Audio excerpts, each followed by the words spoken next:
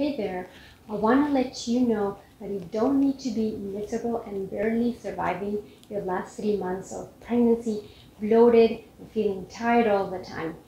You can go to surviving to thriving with my simple 4 steps for prenatal program online, and you can get there.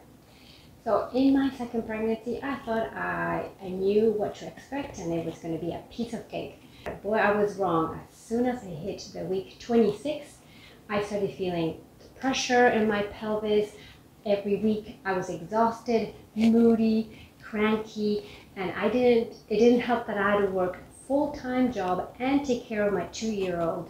I remember I would wake up in the middle of the night, hungry and thirsty. By week 30, I was feeling big and more tired, and I did not enjoy my pregnancy like the first time around. And I realized I was just surviving. But you have the power to change things. So click on the link below and check my 5-minute video of free information with my 4 simple steps to get you through the last couple of months of pregnancy and actually enjoy them and prepare for labor. Hope to see you there.